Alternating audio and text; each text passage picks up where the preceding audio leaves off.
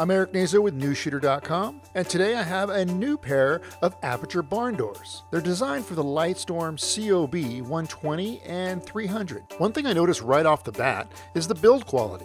These are heavy. They come in at 2 pounds. When you compare it to an Airy 650 version, they come in at about 15 ounces, so easily twice as heavy. The Aputure barn doors ship with a Bowens modifier. It looks similar to the one that comes with the COB 120 and 300. However, it's shallower. The barn door is attached to the Bowens mount with a heavy gauge wire. It also has 2 clips on the bottom that goes around the Bowens mount. With a little pushing around, it seems to be holding just fine.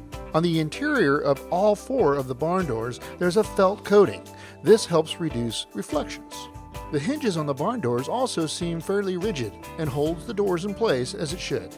The kit comes with a filter holder as well. It fits right into the front of the barn doors and fastens with 2 magnets as well as clips. You just slide it in and it holds it. I like this feature a lot. If you cut out a few of your favorite filters, they're easy to install and fast. Much better than clipping gels and diffusion onto the front of the barn doors.